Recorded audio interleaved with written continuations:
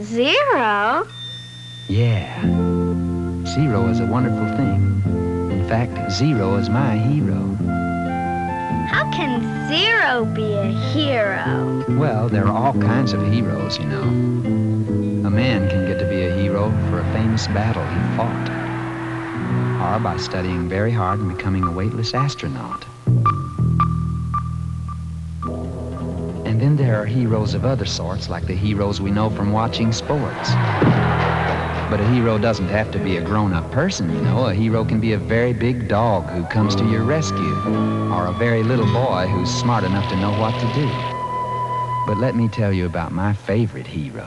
My hero, Zero, such a funny little hero, but till you came along, we counted on our fingers and toes. Now you're here to stay, and nobody really knows how wonderful you are. Why we could never reach a star without you, Zero, my hero. How wonderful you are. What's so wonderful about a zero? It's nothing, isn't it? Sure, it represents nothing alone.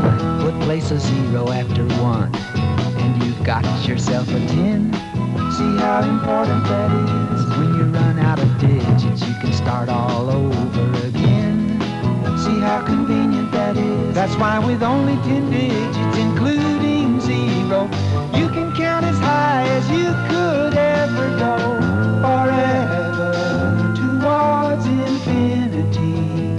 No one ever gets there, but you can try. With 10 billion zeros, from the cavemen till the heroes who invented you, they counted on their fingers and toes. Maybe some sticks and stones, Or rocks and bones. their neighbors' toes. You're here, and nobody really knows how wonderful you are. Why we could never reach the star without you, Zero, my hero. Zero, how wonderful you are.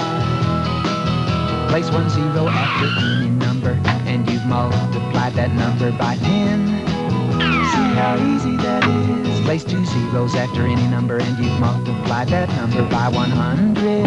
See how simple that is. Place three zeros after any number, and you've multiplied that number by 1,000, etc., etc., ad infinitum, ad astra, forever and ever. With Zero, my hero, how wonderful you are.